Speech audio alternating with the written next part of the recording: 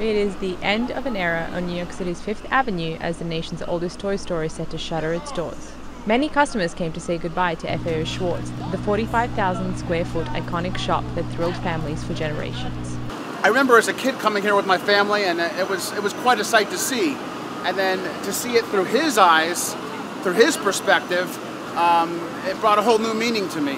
The store first opened in 1862 and has called its Fifth Avenue location home for almost 30 years.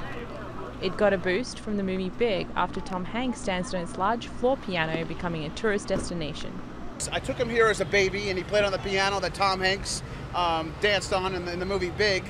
One of the best-known toy stores, it included a candy store, a cafe, personal shoppers, and 3 floors of specialty departments.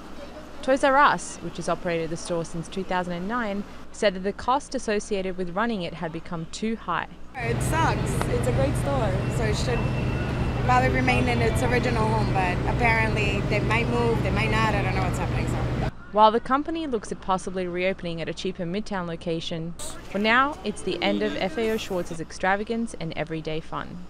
Layla Sarcevic, Associated Press.